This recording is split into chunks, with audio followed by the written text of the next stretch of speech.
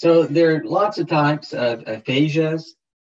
I just sort of introduced those three anatomical structures, and they have characteristic types of aphasia if you lesion those areas. But there are other types of aphasias.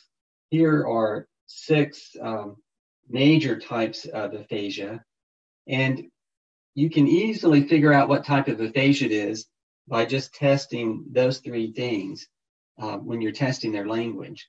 That is, their ability to comprehend or follow commands, their ability to articulate, their ability to repeat things.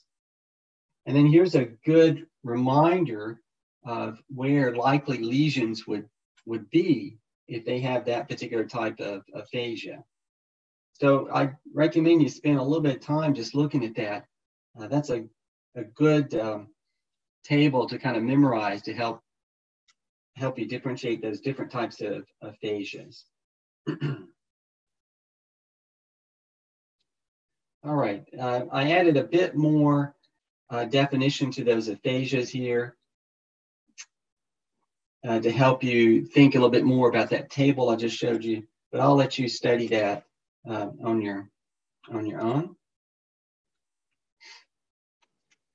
There's a few words that you come across a lot when you're examining patients that we probably should just quickly define.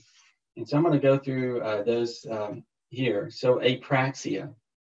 So apraxia is the inability to perform a skilled, learned, purposeful motor act despite having an intact motor and sensory system.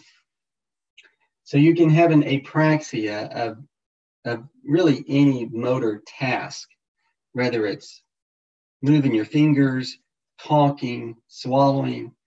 You can have an apraxia of any of those skills. There are a couple specific types of apraxia. There's idiomotor apraxia, that is the inability to carry out verbal command and activity that can normally be performed spontaneously. There's a constructional apraxia, ideational apraxia. So there are a few different types of it, but just remember that that really is referring to the problems with that fine motor skill. Alexia is the inability to comprehend written language. Agnosia, the inability to recognize perceived sensory information.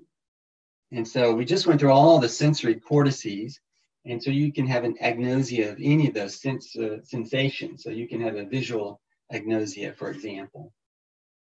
The inability to recognize visually presented objects, for example. And lastly, in this section, I just threw in a few common syndromes because they come up a lot, and I kind of thought it would be helpful for exams and things. So I threw in a couple of descriptions of a few syndromes, and I'll let you study those on your own as well. So I'm sure you've come across these before, like Gerstmann syndrome, Anton syndrome, Kluver-Bucy syndrome. Hey everyone, Ryan Rad here from Neurosurgerytraining.org. If you like that video, subscribe and donate to keep our content available for medical students across the world.